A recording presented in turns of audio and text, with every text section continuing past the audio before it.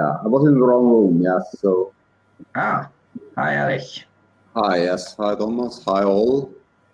I just say hello and give the floor to Thomas Menzel. He worked for me for a while, actually, and he got a much better job, and yeah, that's the way it is. He's now in the Ministry of Education. That's what we call a Ministerialrat. That's a very important job. He's one of the mandarins of the ministry deciding on school policy, and that's very important nowadays. He's also doing data protection, saying that you shouldn't use tell the scholars about the grading in public, actually in the class. But anyhow, I may change his mind. But what is here from my wife, she's also a teacher. But actually what he's now doing is, he's also an expert in informatics. He has done a quite interesting book on a collection of materials in legal informatics a long time ago, but it was still very good, and yet a publisher didn't do that. And so we will now speak about obscure sources in Austrian law. I promise he will speak about Handreichen, what it really is, I don't know, but he will explain that. Just as an Austrian add-on to that, what our American friends have found out, it's not so easy that just look to the official journal and you find everything. That's not the case. There are many other sources that are quite relevant, particularly when it comes to these pandemics. So I hand over to Thomas Menzel, and please you chair the session and introduce the other speakers and organize the session. Thank you for doing that, Thomas, and all others enjoy. Okay. Thank you. Thanks, Erich. Thanks for the introduction. Yes, you told us a lot. Yeah, I've got just some historic feelings because Erich was my first boss after leaving university, and I was, I think, for some 2 years, a little bit more, as a research fellow in his institute. He was my first boss and also gave me some great advice in lecturing, researching, and so on. But after 2 or 3 years at the university, I left for public administration and did some jobs in the Chancellor and now in the Ministry of Education. And it went more from a legal informatics perspective to some designing and drafting e-government strategy, how to bring the Austrian administrative units to a more electronic way. And the last thing is that I'm the data protection officer for the ministry and some kind for all the 6,000 schools, but not in person. And so now I'm forced to get more and more expertise in data protection. But it's also, this is quite interesting because there are a lot of general abstract texts, like we call that data protection impact assessments. They have to be drafted by the responsibles, but there is no regulation that they have to be published. But it is more or less a trend in public administration to publish them, but they are not published in the legal information system. And it's quite interesting to find, for example, this data protection impact assessments. And also there is formerly there was a public register of data protection, of administrative data processes in the ministry. Now we don't have this database anymore, so they are also not published, but it's also quite interesting to find this very important data protection documentation. It's more or less a bit more easy for the public sector because we are trending to publish them, but it's not so easy to find this in the private area for large concerns, for example, or large industry companies. That's quite an interesting field. Yeah, but there are some other tasks. We have a lot of administrative decrees. We are not forced to publish them, but we are forced in another way to publish them because we have about 120,000 teachers in Austria. We have to kind of steer in the ministry.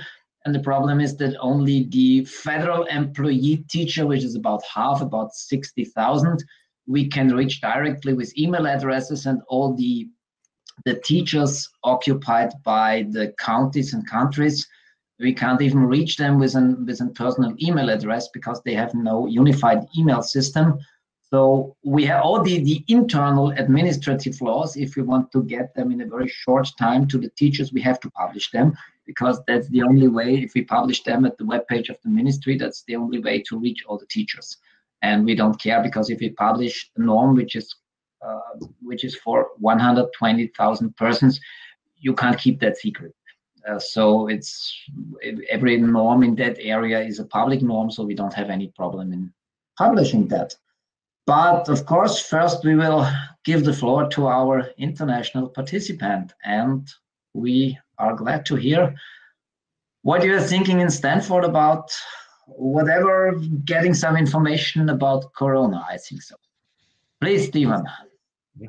Thank you so much, Thomas. I really appreciate it. So I'm going to share my slides right now. Give me a second. Okay, great. Thank you so much for that introduction, Thomas. I'm joined, my name is Stephen Caines. I'm a residential fellow at Codex, and I'm here joined today by my co-founder, Daniel Carvajal. And together we started CoronAtlas a few months ago. So CoronAtlas is hosted at the Codex Center for Legal Informatics at Stanford Law School. And we are a computational law center. So the COVID-19 crisis in the United States, a lot of the effects are similar to across the globe. This is clearly a health crisis. And right now we have rising numbers of hotspots and new cases. Different states and cities are finding some waves now. And we have a lot of legal crises looming. So for instance, evictions are a big issue coming up, and we have delayed a lot of the courts or closed some of them. So we're anticipating a huge kind of legal backlog of issues. And economically, as I'm sure as many of you are aware, about 20 million Americans lost their job in 1 month in April. And this unemployment results in loss of health insurance, which often exacerbates the health crisis. So our project, the key is a regulatory map that tracks COVID-19 related mandatory orders across the US at the federal, state, and local level. And as I mentioned before, these orders can kind of connect to health, business, housing, and other areas. And it's key to note that there are thousands of these jurisdictions across the US, and they're each responding to their crisis in their own manner. A key feature of the US response is the fact that it is not a centralized response. There are many jurisdictions, many policymakers, many lawmakers kind of making decisions for their own communities at this different granular level. So it's a task to collect all of the information. I mentioned US jurisdictions, and I'm sure many of you are aware of how the US is set up, but just as a quick overview, we have the federal government. We have 3,141 counties and county equivalents approximately. And then we have 19,522 cities approximately too. So there are a lot of jurisdictions which create a lot of opportunities for different orders and different things to be published.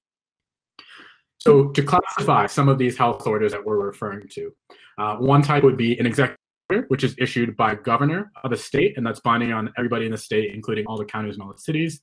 You have proclamations, which may make emergency funds available by declaring a public health emergency. You also have health mandates that are issued by the public health department, so those might be mask requirements. And then you also have often judges who often administer county orders. So there's a wide of people who are empowered to issue orders within the United States, and it's key to recognize the differences between each of the bodies. So categories, right? We have a number of categories. We have around 22, and the list is growing.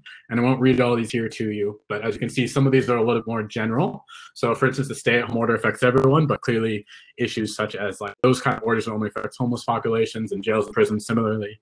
So we wanted to make sure, so even though there's some overlap between some of these categories, a key feature we wanted to kind of point out was that a lot of these issues do have kind of their own distinct considerations. So while there may be some overlap, we tried to kind of categorically place each of these orders in a different box, if you will, so that way we can see connections between different orders from different places and issued at different times.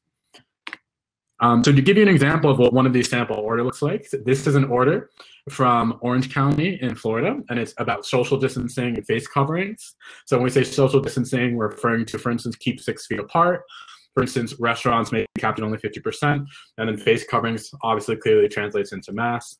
One key thing about these orders is if you notice in the preamble, they reference an earlier date. So the date of this order is May 1st, but on March 13th, they kind of tell you what the assumptions and underlying facts that the legislators are working with.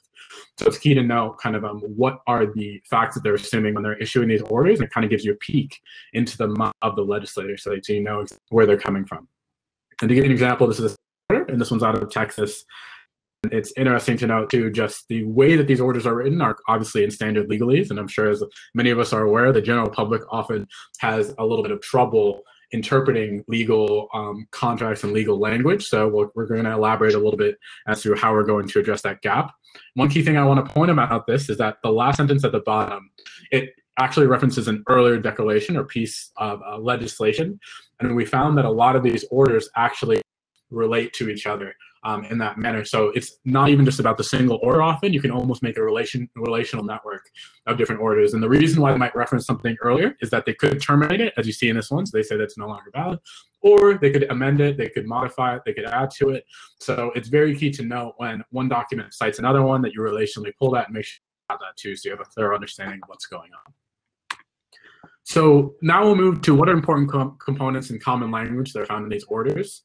So it's key to note that there are multiple types of, there may be a date that an order is announced or the intention to issue an order is announced. You may have the date effective, the date it was actually signed. At times there are grace periods, meaning that they'll give you 3, 4, 5 days to kind of adjust to the order. So for instance, if a county enacts a mask order and they give you a grace period of 5 days, it means you will not be penalized for wearing your mask in those 5 days. Subsequent, give people time to adjust. The other issues are jurisdiction. So we talked about how orders can be issued at the federal level, the state, the city, the county level, and these jurisdictions are within a clear hierarchy too. That has different considerations about preemption and understanding, for instance, that if the state mandates something, the city can't override it. And then third, you also have amendments and updates, which I mentioned before. And then finally, the signature issuing body author. There was an issue in the state of Wisconsin about the enforceability of the stay-at-home provisions that the Wisconsin Supreme Court took on.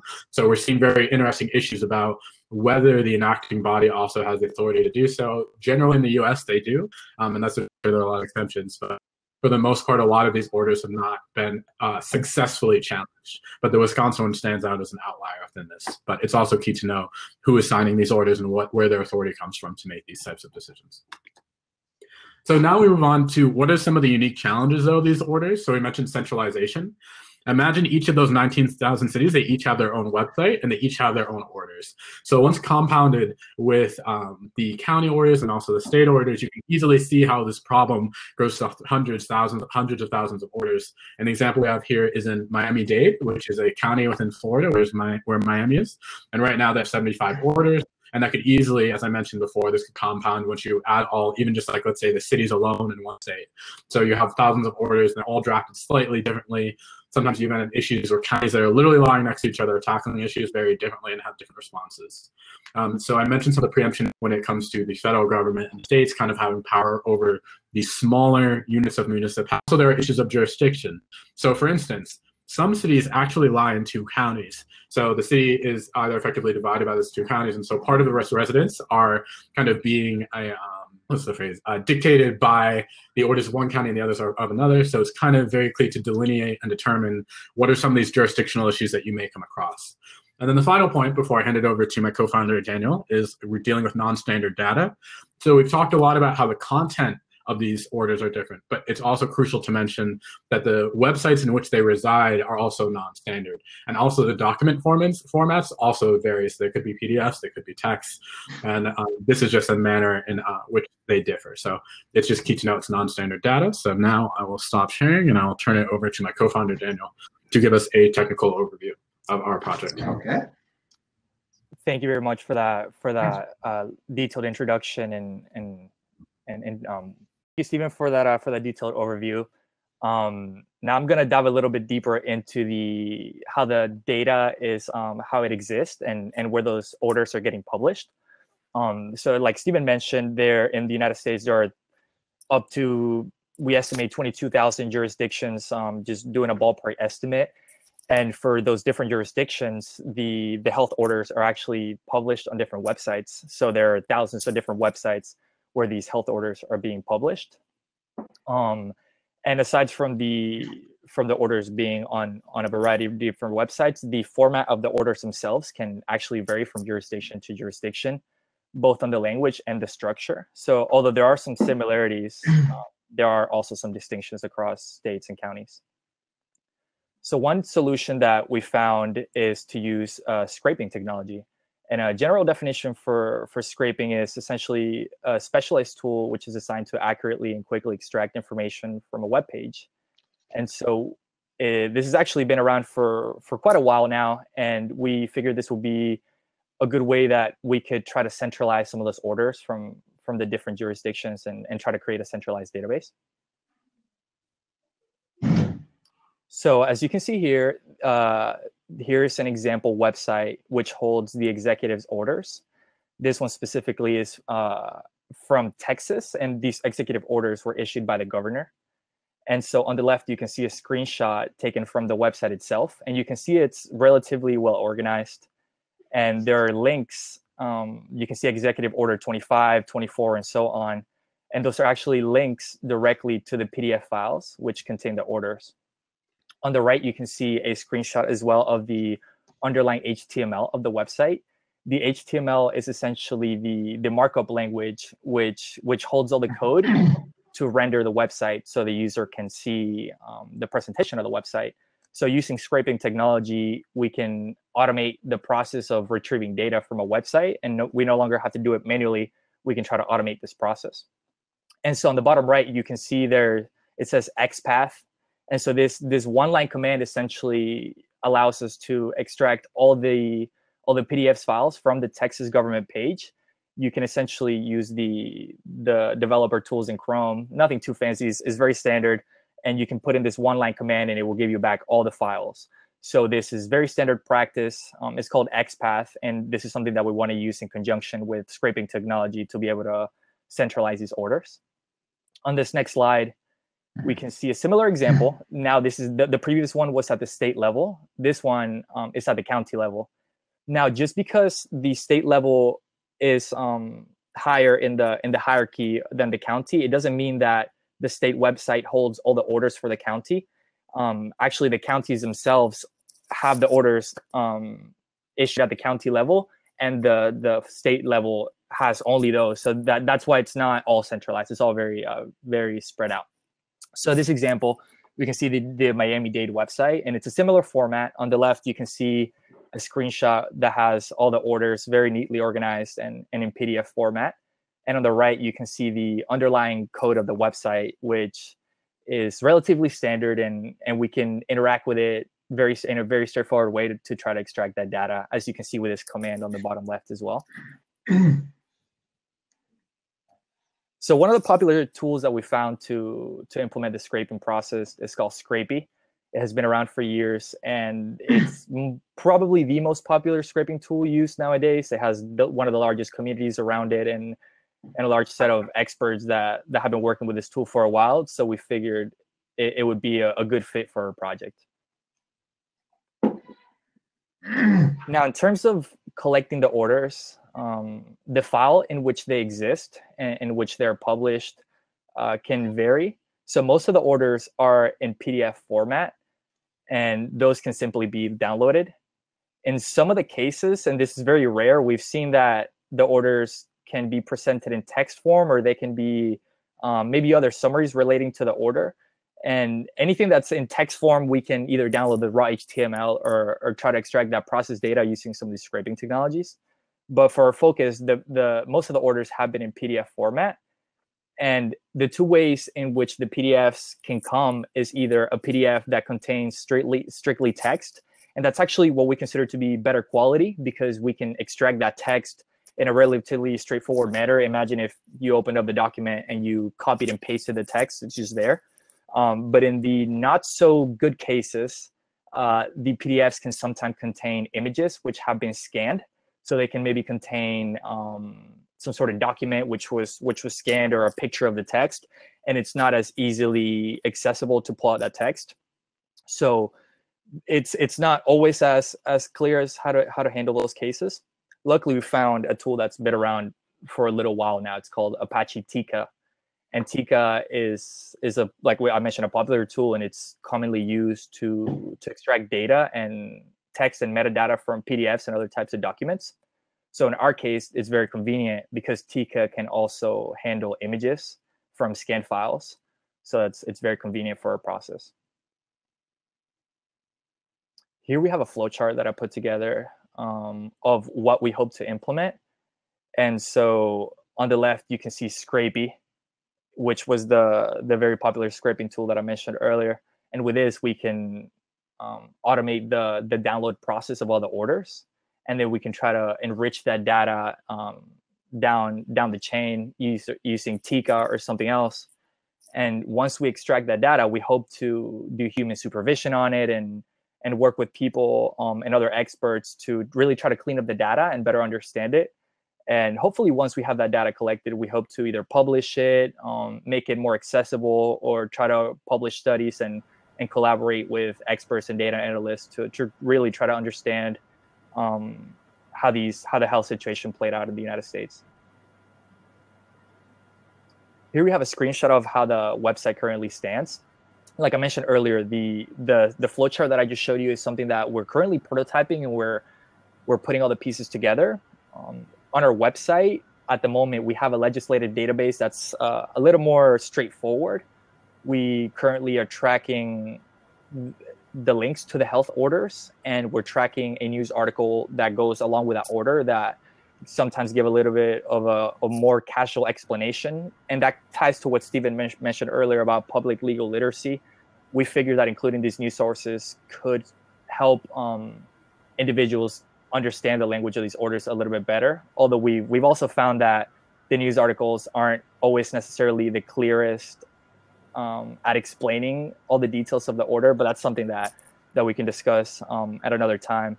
But like I mentioned, the website at the moment, we're tracking the URLs, we're tracking a news article in accordance with it. We're also tracking the jurisdiction, the date in which it was published. And we also have categories, like Stephen mentioned, that go along with it and what the order relates to. Here's a little bit of a more detailed overview of all of that.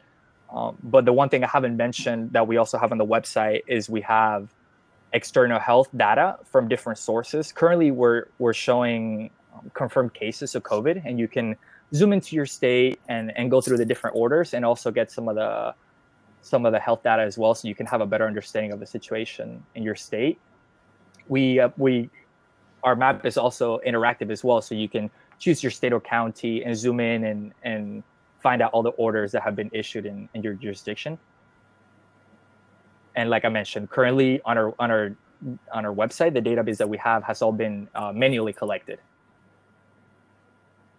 Another section of the website is an area where we have resources, and we provide both a means for individuals to take action and try to get involved, or donate to ongoing causes, and either donate personal protective equipment or things alike. And we also have a section which provides more of a in-read content that you can read, and also assistance, resources, and other financial assistance, things that you can find that could assist you. And yeah, with that in mind, I think that was a good overview of what we wanted to go over today. So now I'm going to hand it back to Stephen, and he can tie around the details about the orders in the US. Mm-hmm. Cool. Thank you so much, Daniel. And so I'll just share screen again. Cool. All right. So now let's just briefly discuss the future of COVID orders in the States. So there's no doubt that orders will continue to be issued, even if we move into reopening certain jurisdictions. We need orders enabled to do that. And we found new structures, for instance, defining each area by the phase of reopening, for instance, so we can also integrate into our UI UX, so people have that knowledge when they zoom into their state, into their county or their city. And there's also issues with just mitigating subsequent waves. No guarantee the pandemic will ever be released like in the next immediate future, but orders will be needed and kind of guide the public and society. So no doubt that the necessity to have all orders organized in a centralized and uniform manner will hold value over the future. Second, just the kind of volatile economy and high employment that we're going to continue to see will kind of cause greater needs for policy shifts, and that's something that we're also thinking about getting into. And then finally, other technological initiatives like contact tracing, I'm sure as many of you are aware, of being deployed in Europe and across the world. And that's almost like another stream of health data that we can also implement in the future. But other technologies will also influence the pandemic and the response to the pandemic. So it's crucial to all these innovations. Specifically for our project, our next steps, we're going to continue to build our pipeline. So the scraping pipeline that we showed you is what's in process right now, but we're working on finalizing it, and then also just making sure we have all the websites to represent the different municipalities. We want to build backend so we support more operators, more partners and volunteers, and then we also want to expand our legislative scope. I'm sure as many of you are aware, there's been recently a lot of civil unrest in response to the police brutality in the United States. And this has also resulted in some legislative shifts. So for instance, things as simple as the banning of chokeholds, but also the reallocation of certain funds could be something that could be tracked and would be of interest to us in the near future rather. And then finally, just grow our team. So we would like to attract more collaborators, volunteers, and partners. We're in conversations with a few other universities and institutions on expanding and looking for the future. But that's really where we're going. And if anybody has any interest in collaborating, please shoot us an email. And just a final note, one that we had for this project was to be able to create an extremely clean legal data set. So health professionals, specifically epidemiologists, can review, let's say, similar communities of similar size and demographics that reacted differently to the pandemic. So let's say one did a full shelter in place, which is very restrictive, and then the other just did a curfew between certain hours. Although there's going to be intervening factors, like I think there are interesting inferences that you can draw from similar communities who responded differently with different legislative action. And so a lot of tracking right now is only about the health and it's only about the ICU capacities, but we do believe that there is a lot of data underlying the kind of legal realities and everything. So if we can organize that, streamline it, and kind of boil down a lot of these frameworks for the medical workers, then we can also provide aid in this way to the crisis. So just as to close, this is our team. As I mentioned, I'm currently the resident fellow at Codex. I'm the project lead. In the middle is Michael Genezareth, who is our principal investigator, and who's actually now at a different session. And then finally, Carvajal, who is our lead engineer and chief product officer. And yeah, we are CoronAtlas. So thank you so much for your time. We really appreciate it, and I'll turn it over to the other chairs. Okay, Stephen and Daniel, thanks for your interesting ideas and presentation and thoughts. Yeah, quite interesting. I'm not sure, I have to say it's a technical question. We have 22 listeners, but I'm not sure how they will draft their questions, but maybe we'll see if something happens on the screen. I believe we'll drop in the chat function. There's a session button, and everyone just posted a message. So I can't understand you very fine. The quality is not so fine. Oh, sorry. A function to the right of the screen. Yeah, but there is in the chat, at least it's quiet in the chat at the moment. Great. So maybe, yeah. I will start with one question. At least I have the I have the privilege to do this orally. You showed us quite an interesting way to automate all this text scraping. At the moment, you're focused on Corona rules and text. Do you think there is also another fields of regulations? For example, I think there are a lot of tech-related norms, not only laws, but also technical norms in the field of digitalization and the field of communication. Do you think this could be also interesting for developing, I don't know, a tech atlas and communication atlas or something like this? Is there any science tasks in this direction? Yeah, is your tool possible to put some totally different field of and the same techniques? I think will also work for a different field of law or regulation. Is it? Yes, is there much? Sorry, yes, yeah. Absolutely, Thomas. That's a great question. So you're right. We did build a framework that you can adapt to different fields of information. So I think if you just mentioned regulations would be another great way to display this. And it really is just the issue of centralization, I think, is at the core. Like, there are so many different types of city and county websites, and just kind of even just doing this project has really opened my eyes to how there's very little standards when it comes to how the government is relaying their legislation. And it was something so serious that has so many consequences to our daily lives. I think it's very vital that we kind of standardize and get this right. So I definitely agree that there are other fields that we can implement. I mentioned some of the police reform going on in the United States. Contact tracing efforts could also be another great one. Daniel, do you have any other thoughts? No, but I mean, I think this framework could very easily apply to other cases, considering that the underlying problem is similar, which is the documents would be spread out through a variety of different websites. Now, we hope to potentially try to find different ways that we can do the scraping in a little bit more of an intelligent way. So I've seen that artificial intelligence is getting thrown around, and we're always looking into supervised machine learning techniques that we could try to find sources in a better way. But yeah, I do think that this that this model could easily carry out to address other problems as well. Okay. But yeah, let's wait if something is doing in the chat or somewhere else, or hear something, but at least in the chat it's silent at the moment. Are there any other questions from the persons I see on the screen? They're all very deep listening, very concentrating and looking.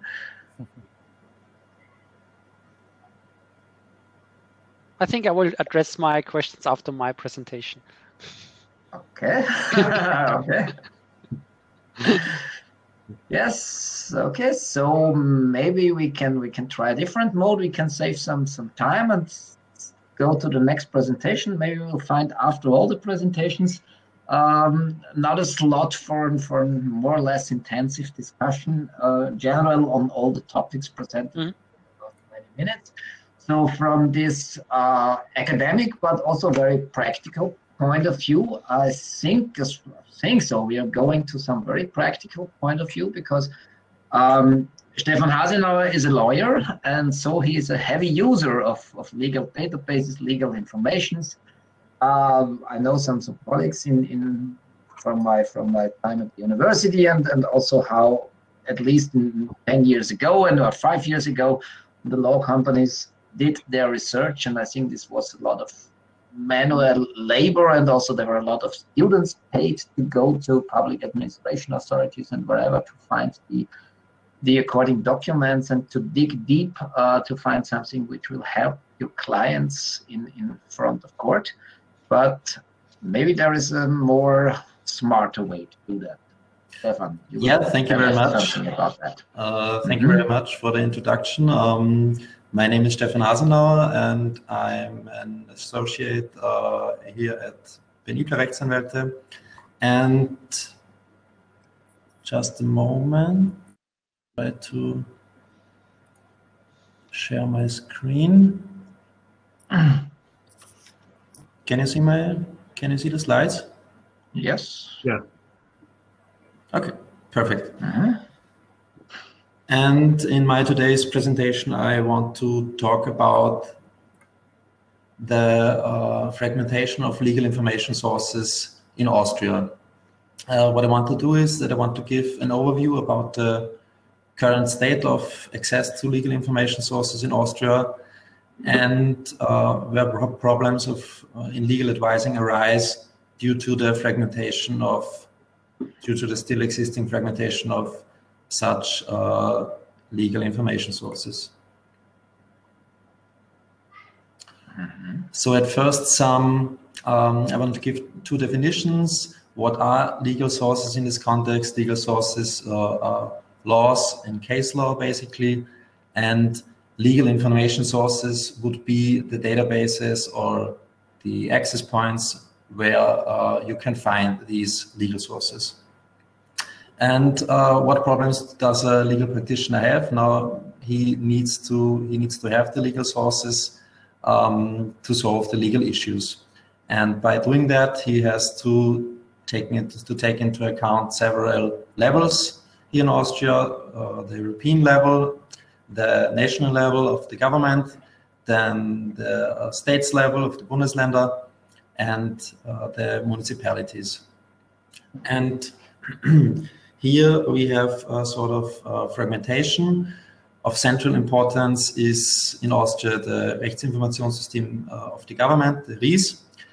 But you also have many other legal information sources on different websites. So here on this slide is kind of an overview of the legal information sources and also of some of the legal information sources. And as I mentioned, the central platform of central importance is the RIS. And RIS is the only source for the authentic electronic publication of law in Austria, and other legal information sources which can be seen on this slide I will explain in detail on the following slides. So the general information So what can be found on ReS and what can be found on other platforms regarding legislation? On ReS you can find all federal laws since approximately 2004 and all laws of the states, since it depends on the state, but since approximately 2015 they are all in the ReS, and only a few decrees of the municipalities. And on other platforms that are basically the websites of the municipalities, you can find the decrees or many decrees of the municipalities. Regarding case law, you can find all decisions of the highest courts, of the 3 highest courts in Austria in ReS since the early 1990s, and all decisions of lower administrative courts, but only very few decisions of district courts, of regional courts and higher regional courts. And only very few decisions of some selected public authorities like the Data Protection Authority. Case law on other platforms would be, for example, the FinDoc, which I will explain later. This about case law and tax matters, or the website of the Regulatory Authority for Broadcasting and Telecommunications, where you can find decisions by the authority. So if you want to interpret the law correctly, you have to use other sources which can't be found on the ReS. And so other sources would be, for example, preparatory legislative materials, which you can find on the website of the Parliament, decrees and other information on websites of the ministries, guidelines on tax matters, on FinDoc, materials on social security issues, and statements, interpretations of other authorities, which I will explain on the next slides. So let's take a closer look at these other legal information sources. As I've already mentioned, regarding municipalities, many of them, or almost all of them, have their own websites where you can find, where they publish decrees and other information. And larger municipalities, such, for example, the city of Salzburg, also publish official journals of, where you can find their decrees and announcement also on the websites. Regarding labor law, it's very important to take a look at collective agreements. These are binding agreements which are concluded between the organizations representing the employers and the employees. And these collective agreements can't be found in ReS, so you have to use the website of the Chamber of Commerce. There the collective agreements can be downloaded. Regarding banking law and capital markets law, the website of the Financial Market Authority will be the place where you have to go. Yeah, there you can find links to the applicable provisions in ReS, links to EU law, but also guidelines of the FMA and on certain issues and comments, which are all needed if you want to correctly interpret the law. And you can also find helpful tools like company databases, where you can find what concessions a bank have, for example, or investor warnings or informations about sanctions and so on.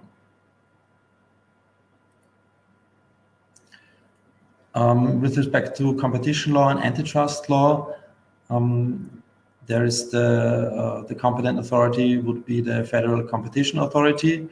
And on this website, you can find views on the general competition law issues of the authority, and also information on mergers that were granted or not.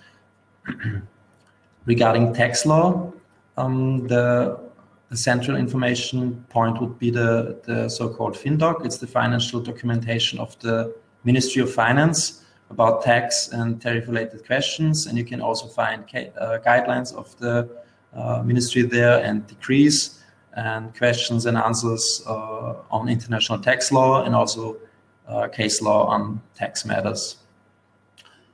when it comes to insolvency cases, the edict database or Edichtsdatei would be is the website where you can find information on insolvency proceedings, court auction, but also information about court auctions, involuntary administration, edicts of land register courts and companies register courts, and also some announcements and selected decisions of the cartel court.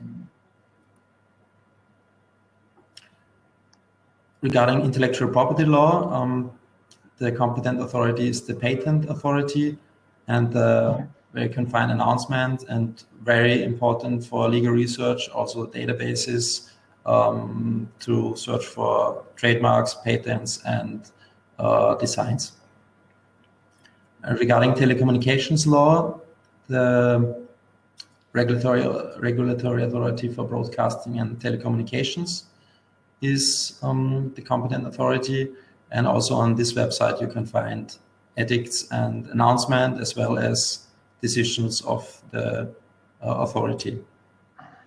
And regarding social security law, the Sotzstock is the important database where you can find documentation of the Austrian social security law, and as well as implementing regulations and international law and legislative preparatory works and court decision, also decrees by the Ministry of Social Affairs.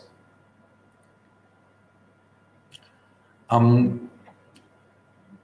just to mention two other platforms which only give general information basically for the general public, österreich.gv.at, and especially for entrepreneurs we have Unternehmensserviceportal, where you can find information about, for example, how can I found a company in Austria.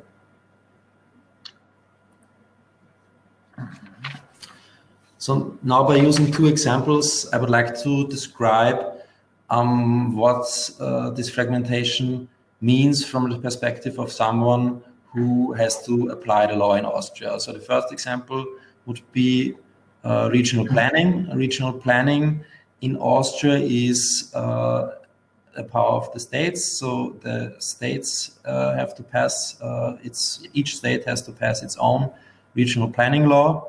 They are all available in RES. However, the implementation of land use plans and land development plans is the responsibility of the municipalities. And these land use plans and land development plans are decrees of the municipalities, and they can't be found in RES. Some of them are online as maps, but others must be looked at physically at the respective municipal office.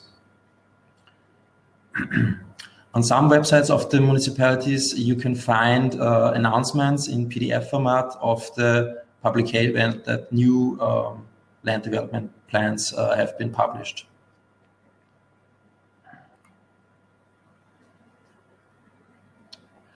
The second example would be building law, similar to regional planning law. Building law lies within the power of the states, and the implementation is the responsibility of the municipalities. And laws and decrees in building law often refer to construction regulations, norms, Normen, and guidelines of, for example, the Austrian Institute for Building Technology, which are also not available in RES. Then you have a problem that I mentioned before, that regarding civil law, only decisions of the highest courts are available in RES, and just selected decisions of courts of lower instance are available online. So the most of the decisions of courts of lower instance are generally not available. And likewise, many decisions of public bodies, such as the building authorities, are also not public available. What you can find on the websites of some municipalities are announcements of public hearings concerning concerning proceedings to the approval of business facilities, which are published either on the website of the municipality or the administrative authority of the district.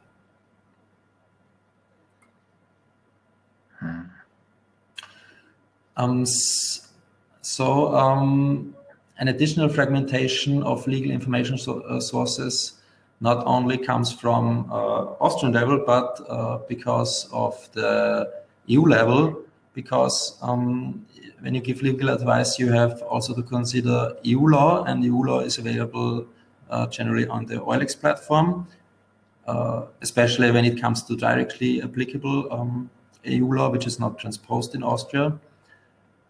And also for the EU case law of the European courts, you have to consult the Curia, the platform of the European courts. And here you have the same as with Austrian law. It's not enough to only look at the law. You also have to look at the other sources. And here the other sources are basically the guidelines of the European institutions, which are generally published on the websites of the respective institutions. For example, the guidelines of the European banking authorities are published on the website of the EBA. So if you are into data protection law, the guidelines, recommendations, and best practices of the European Data Protection Board would be of interest. And regarding the financial market, the guidelines and technical standards of the European Securities and Markets Authority would be of main interest. So what conclusions can be drawn from this? There is already comprises a large part of the Austrian legal sources.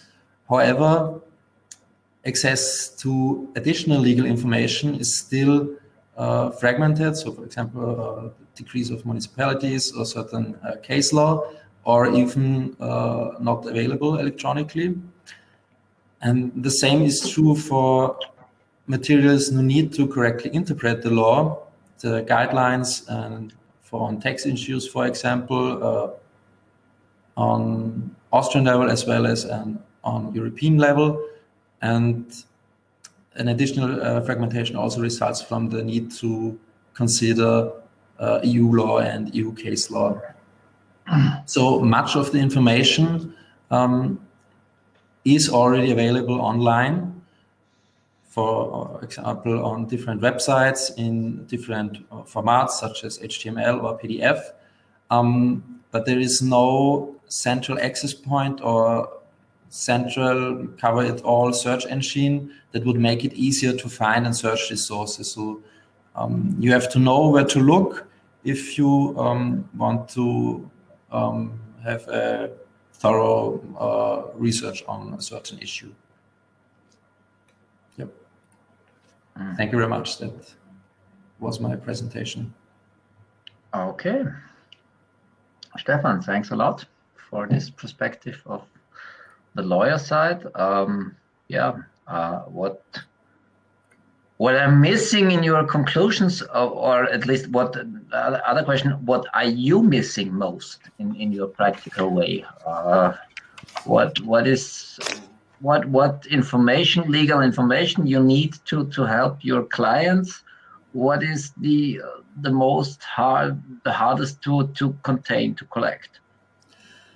Yeah, for me, it's generally other sources, the guidelines of the authorities. You really need them if you want to give good advice. So, for example, as I'm in data protection law, you have to know that there is an European Data Protection Board which provides information and provides guidelines and provides opinions. Because if you don't know that and only look at the law, you don't know how the authorities would decide or how they think about certain issues.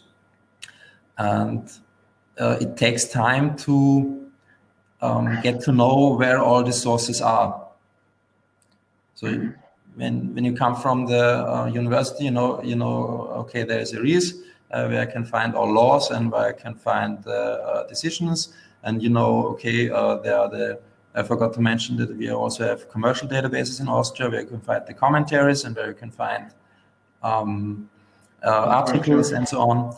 But and you get to know with it, but you don't know these other sources. At least it was for me, and it takes time to get to know where the sources are. And as far as I know, we have no search engine or database where you can search for all these things. Yeah, it's called Google. But how much you trust Google? I have to say, maybe you can find me or something else.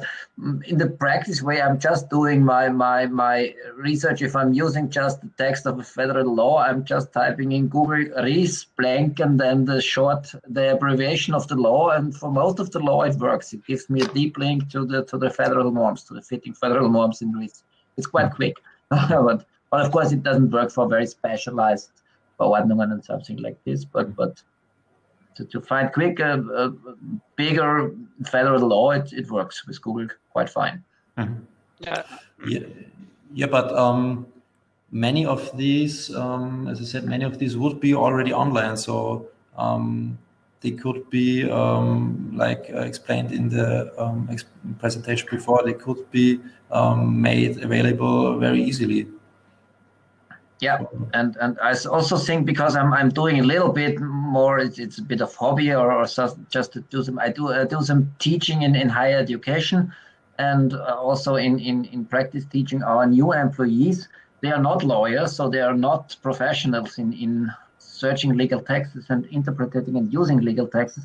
But it's even more for quite interested citizens to find the correct legal information they need. It's quite harder because they don't have the education to work with laws every lawyer and every jurist has. So this is also very interesting, how you can train, for example, an 17-year-old schoolboy or schoolgirl how to find information about the new, the new poll about climate, the new climate survey or whatever we have now, which is interesting for them. This is also there. You can teach them a bit about RIS, but going deeper in the material there is no time, and also in school, because it's only, let's say, 1 hour a year about doing legal information techniques in schools.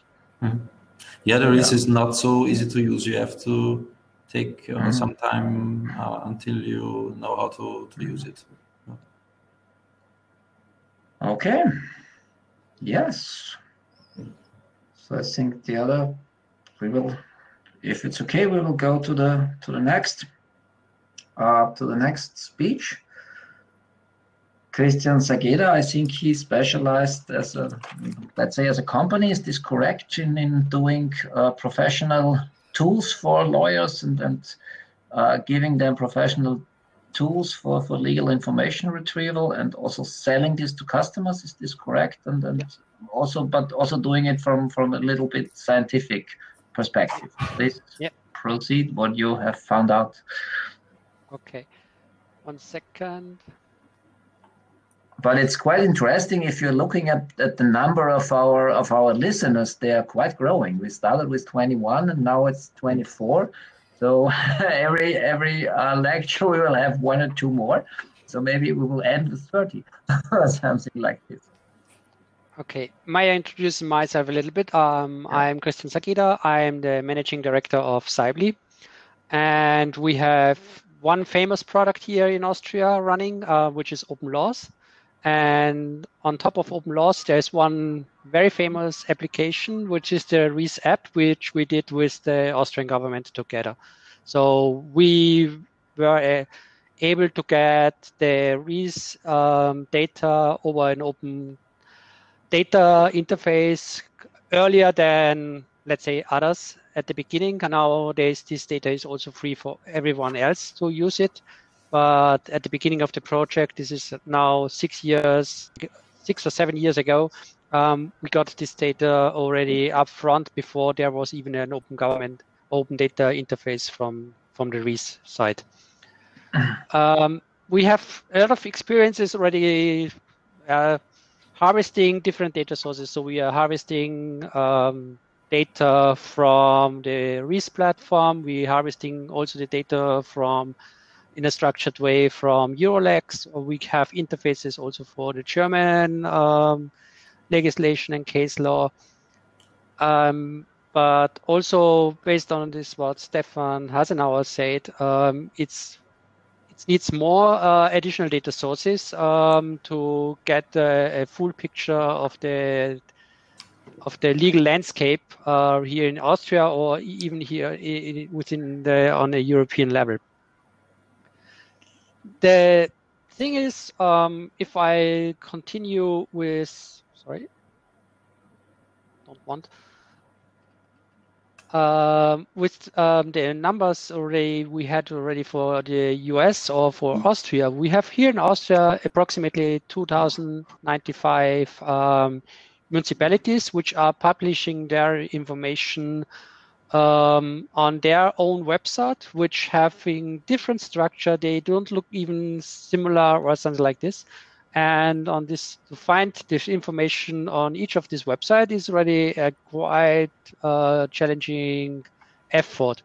If we would extend it to Germany, we would have already to have this harvesters for more than 10,000 cities. And in this case, if you do things like this on a manual base, I think it will be, even if you code for each of them an own harvester or something like this, it takes you ages to do this, even if it's only a few lines of codes for each of them. But to our experiences, these websites changes quite often. So they're having changes in the structure of their HTML. So what is valid today will no longer be valid tomorrow, even on the open data interfaces. So even if this website still looks like as before, they maybe have changed their backend system. Before they had a WordPress site, now they have a Joomla, and this doing the heading different marking. So all your XPaths will no longer work. Or for example, even with metadata, you're getting on a public interface, they're filling out the XML structure, which has never changed, in a different way, so that the information you're looking now is in a different XML field as they have done it. This is, I think, one of the most challenging when you add multiple data sources. And if you then provide a search functionality for it, you have to think about how you provide for this, let's say, huge number of municipalities, also some certain clever filtering or presentation. So if you go, for example, if I type in Austria, for example, for Baurecht or building construction, as long I'm looking on a very general term, it doesn't make sense to up 2,095 95 different results for all the municipalities here in Austria. So you have really to think about also how you present the data and giving the customer the possibility to scale down this information when he needs to get this information. So really, you have to think when you present what in your result set, because otherwise you only fill up the result sets with additional thousands of documents. And then again, you can go back to Google, because there you get, with each term you type in, thousands of results, and you have to click through all the results or going through this zone. So this is the main thing. And often when you, in our case, for example, we not only linking back to the original website where the data came from, we also present this data in our application. So we have also to think about how to present this additional data, which if it's a PDF, you can present it like the PDF. But if you look like GDPR in Europe, it doesn't make sense to point the customer to a document which is in a printout 200 pages, because yes, you have. He was looking for some guidelines in the GDPR, and he gets now a link to a document with 200 pages and say, look inside the document, you will find it something. This is what Google tells you. And I think this is not the right way. So here the different things started. So I want to come back to a little bit to the challenges.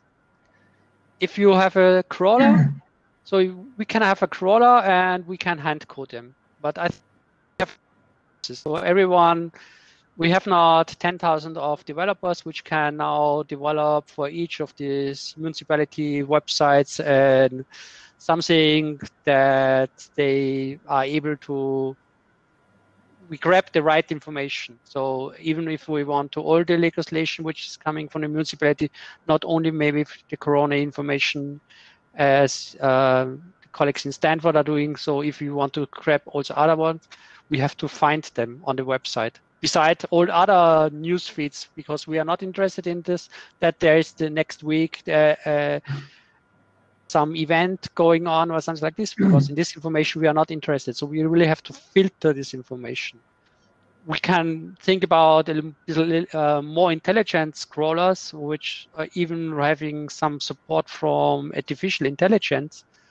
But here it's getting the more the challenge of training the data. So I know from projects only to find the terms and conditions on websites if they are not linked directly through the footer or something like this. It was not so easy to train the system, and the training already needed at this time approximately 1,000 websites where we had known the right looking for. So again, here we have some limitations, because if we having to know already for 1,000 pages where we are coming, where the right information is, why we should then train a system, because then we have done again everything already by our own. So again, we have here this main issue that training a good system takes a lot of data, and this data is not available currently. I think another possibility would be to create in the opposite an interface where different authorities can publish data too, because this would split the effort to the different stakeholders, I would say, because they can then, each municipality can then publish their data. Then you can be right that this is the right data, because they have taken over their responsibility of publishing this data through this interface. And on the other hand side, you have a collected database where all the different information comes from in a standard format. But here is the main challenge: how you them that they publish the data to your system. And because they have already published it on their website for locally, and from their point of view, I think it's right. It's they don't need to do more. So you have to see the main advantages they bring in this kind of process. So this is what I really want to say here, because it's here in for non-standard legal resources. We have really this challenging that we have of data sources. Yeah, you can write this kind of crawlers maybe for one for let's say 20, 100 selected sources. But to do it for all the different websites here in Austria or over whole Europe, I think it will not work. And this another thing is that it will not work in a way that you having it as a community action, that you will find a lot of developers over the whole Europe doing some small development for you. can do it, because this is not this, let's say, this nice game you really this is, you cannot really make it like some gamification or an open innovation project. This is, I think, here's the challenging part of it. I want to give you one short example. 1 second, hopefully it works.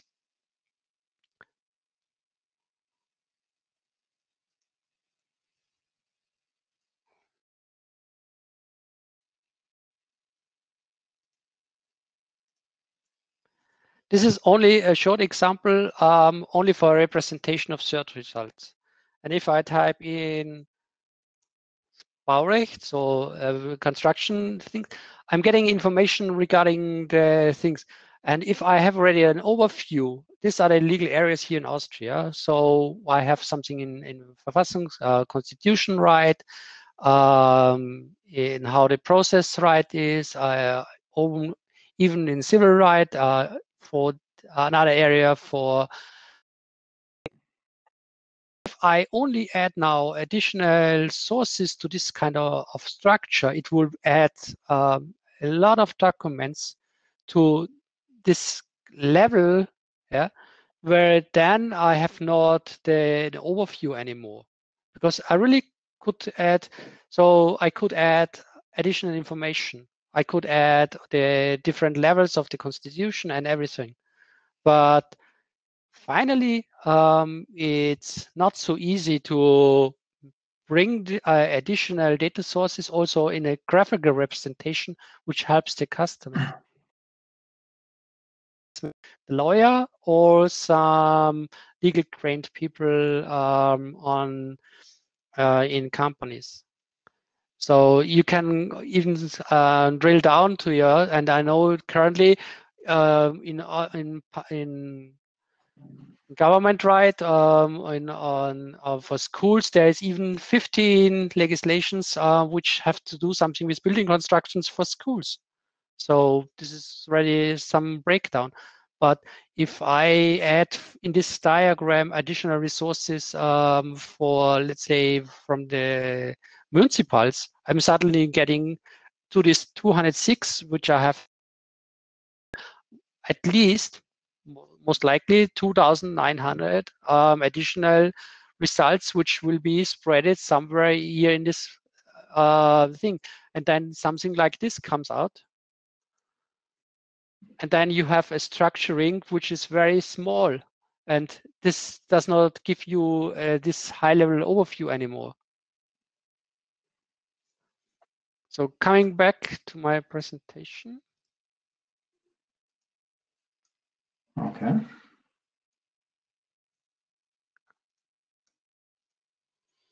So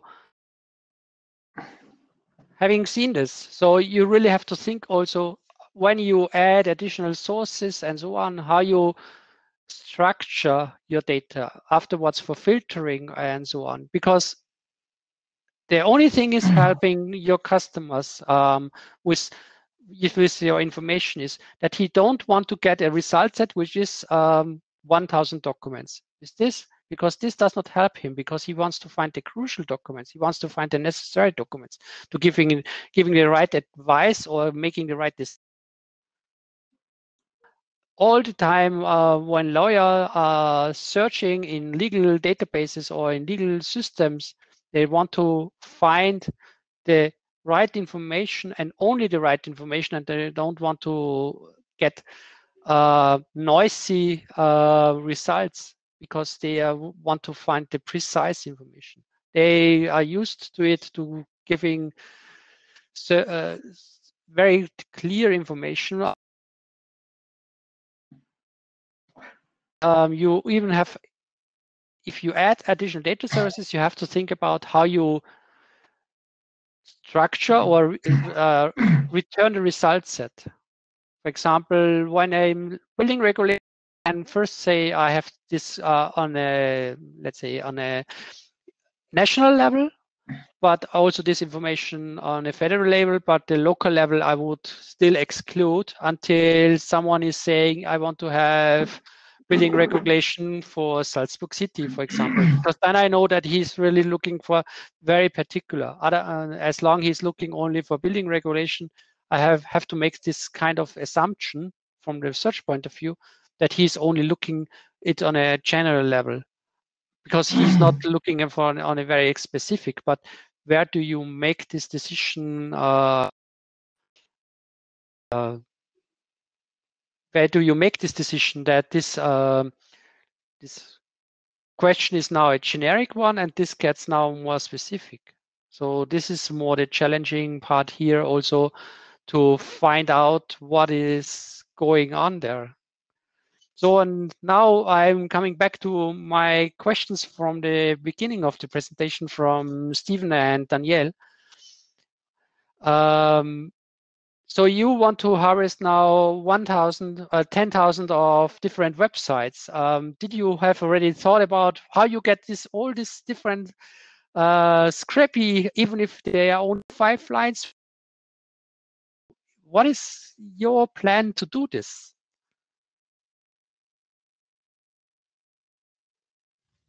This question was also the end of your presentation, or is there still coming more? So no, there's not coming more. I'm more today asking the questions, not giving the answers. Okay, I think that's also, I was to the Switzerland seminar, academic seminar. There it is quite common to end the presentation with a question to the audience. So you did the Switzerland style. Okay. Maybe Stephen and Daniel, you can give us a very short answer, and then we will take time for the last presentation from Gábor, and then we have some two questions in the chat, and I think then we will have some 10 minutes at the end for chatting and answering and questions in the chat. Stephen and Daniel, would you like to give us some very short answer? Certainly. Yeah. My connection broke up a little bit. I'll let you go, please. Yeah, sorry about that. My microphone was actually off. No, that's a great question. That's something that we've definitely have kept in mind, and I like that you brought up the automation process and intelligent crawling. We at the moment wanted to focus maybe on a smaller set of states and try to see if we can build the scraping by hand for all of those. But like you mentioned, we have to anticipate changes to the website and all these different things. So machine learning is something that is of high interest to me. I haven't started piecing together how we could all connect it, but I did see that you mentioned that you've tried to apply supervised machine learning, and you mentioned that you used like 1,000 websites or something along those lines. So that's something that we are certainly interested in. We just haven't applied it to the crawling process. So that's something that we're very interested in, and to tie it also to the point that was brought up earlier about using Google. Another thing that we've been considering is trying to use a search engine and trying to scrape those, considering those are in themselves crawlers that try to index the internet as well. So we figured there could be some value there. Legal questions could come into play and all sorts of different things, but intelligent crawling would be of high interest. And so yeah, that's something, and search engine scraping as well. Mm-hmm. Yeah, and if I could add 2 things to Daniel's answer, I guess the first would be sometimes you have to worry about the path changing, but another thing is like things such as simple as CAPTCHA. So for instance, the Minneapolis Police Department has been under a lot of attack recently because of the recent police brutality. And in response to stopping DDoS and cyber attacks, they put a CAPTCHA on their page. As I'm sure many of you are aware, that makes scraping a lot more difficult. So sometimes the modifications to the page are for security reasons that might make the automated process more difficult.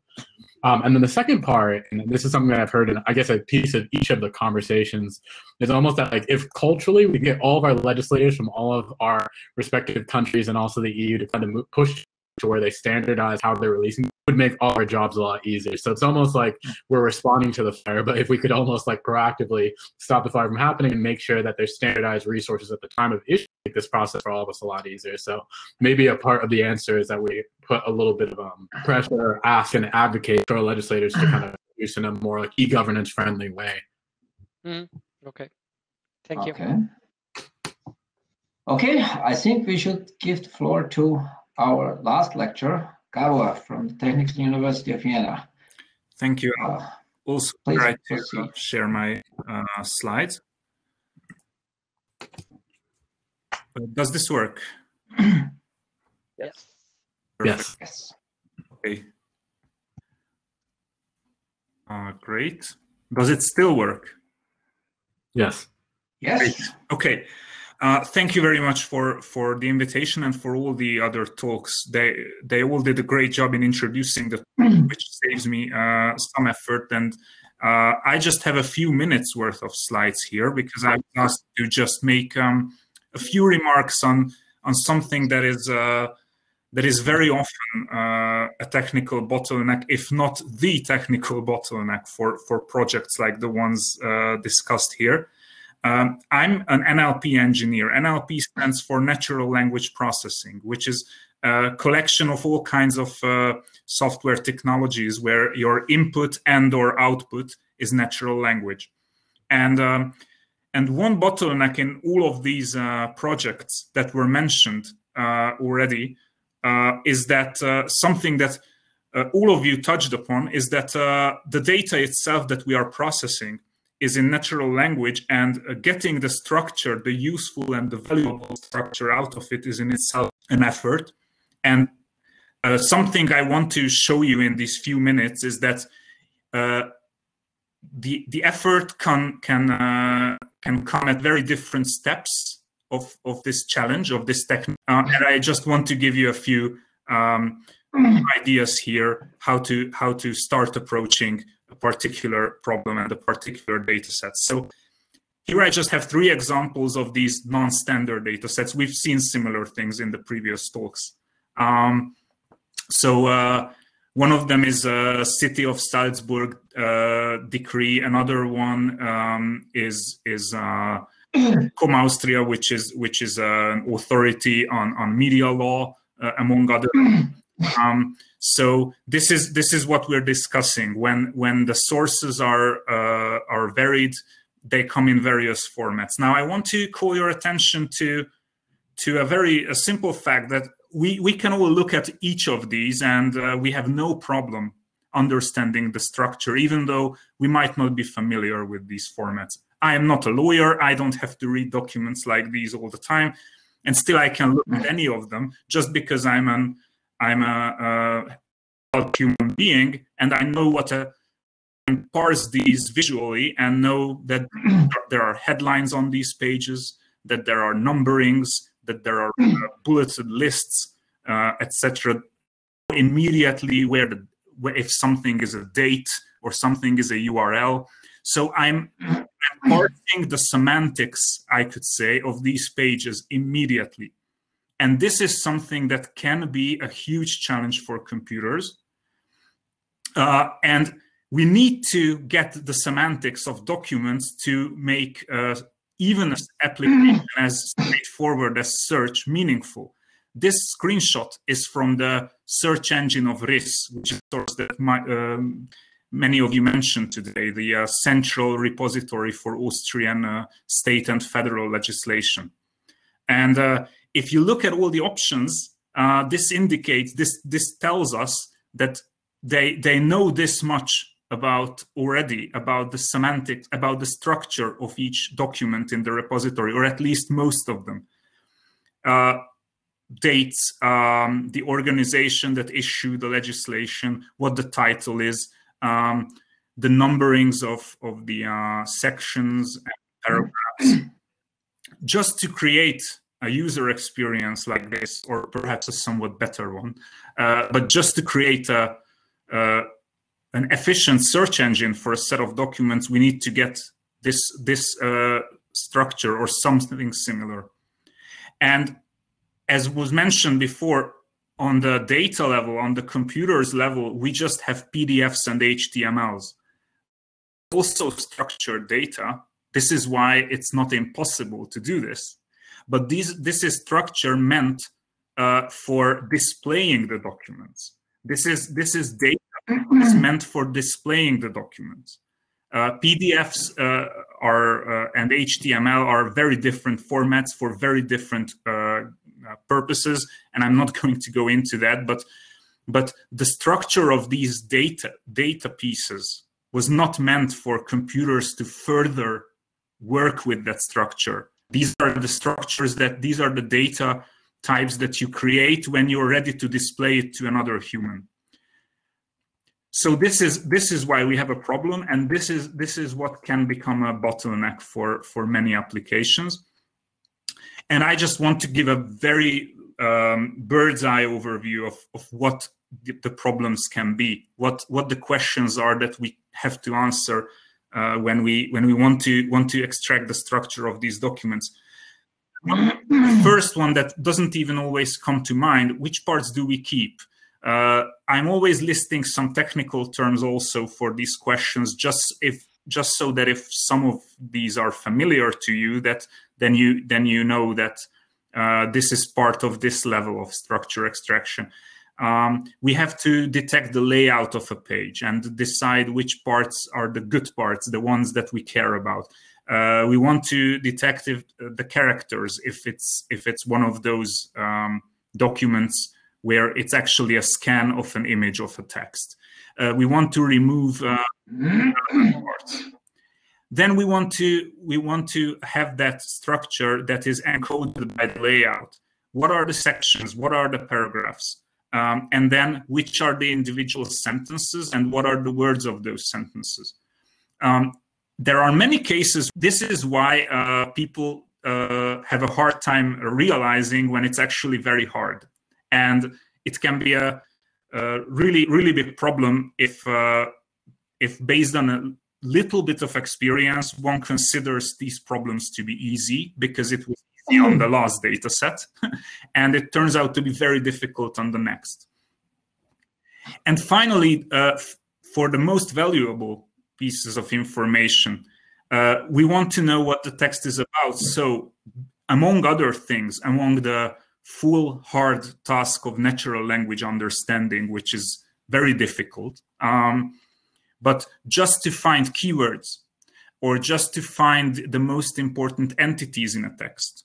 So I don't have to have domain expertise, for example, to look at a piece of legislation and tell you all the organizations and all the persons that were mentioned in them. If you are able to do that automatically with a piece of software for a particular domain, for example, Austrian legislation, you have done something very valuable because that enables a wide variety of applications. And the main takeaway, and this is the question that I really want to stress here, that any of these steps and any of the individual technical tasks that are here listed with the smaller print are sometimes very easy and sometimes very hard. And you cannot generalize, and there is no rule of thumb about which of these are easy and which of these are hard, because it depends on so many factors. It depends on what your data source is. It depends on what the domain is.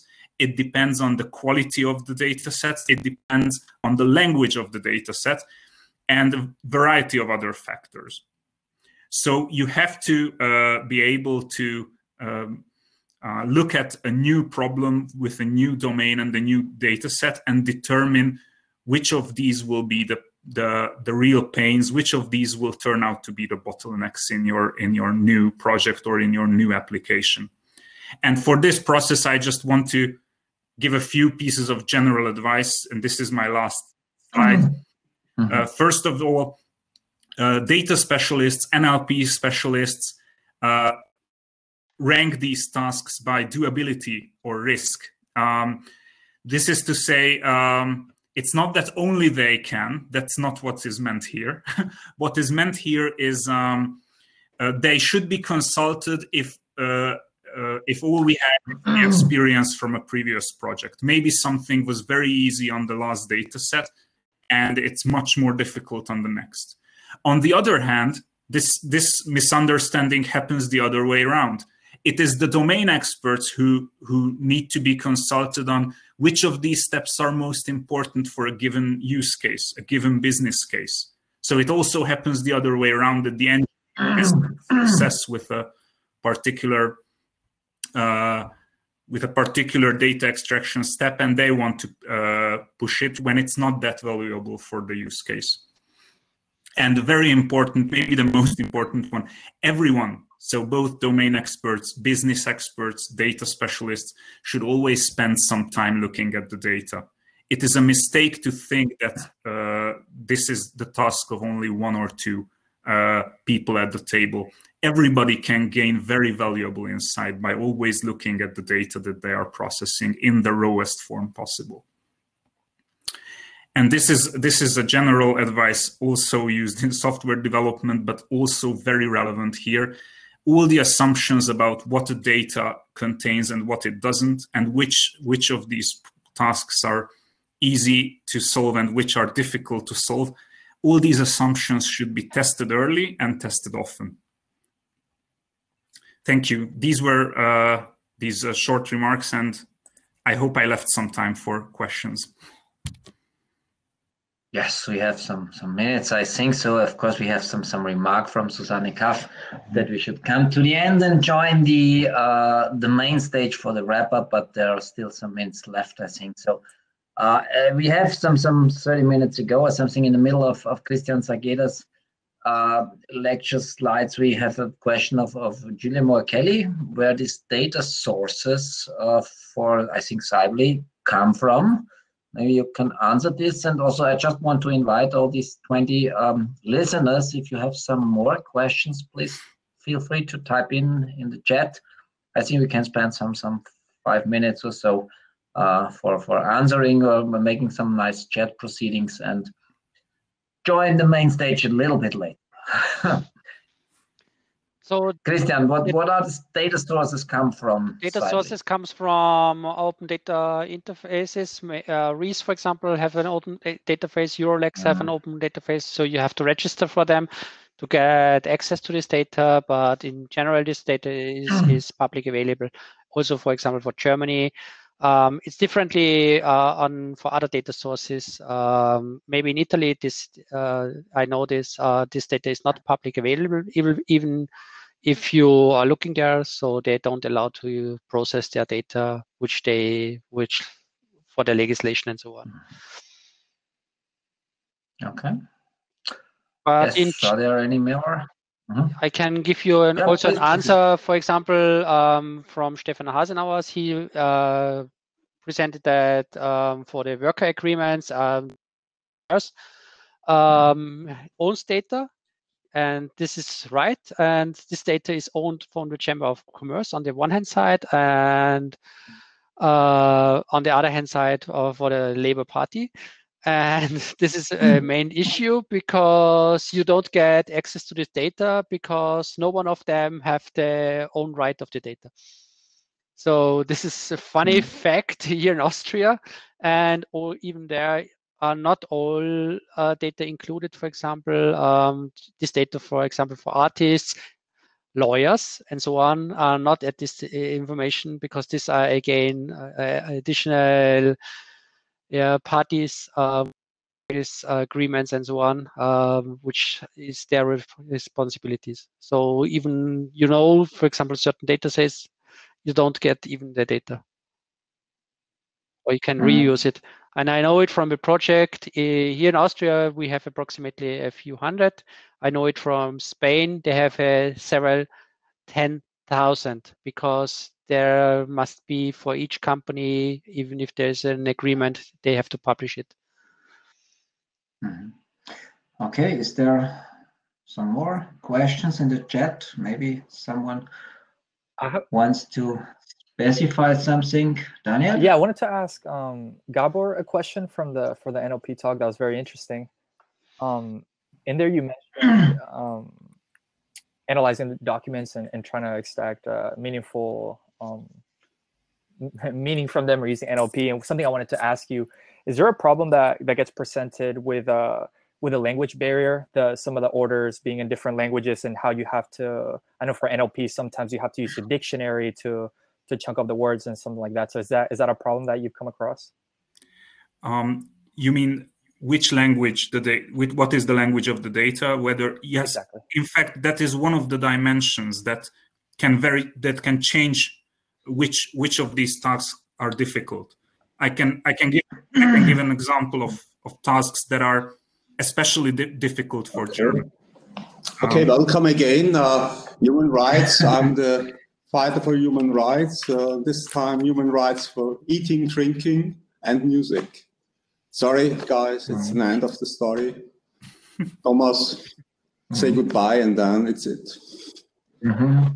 Next time. Yeah, there's no possibility to see you possibly in a conference dinner or something like this. This is the very big disadvantage of these virtual conferences. But I think maybe next year we will meet all physically and also during the evening afterwards. So thanks for all your presentations, for the ideas you brought to us. We developed this a little bit in discussing. We can proceed this. And now I just invite you to follow the wrap up at the main stage. Thank you. Bye-bye. Come to the left. Okay. So thanks, goodbye, and see you, I don't know, some next time, and stay well. Bye-bye now. Bye-bye. Bye. Okay, goodbye.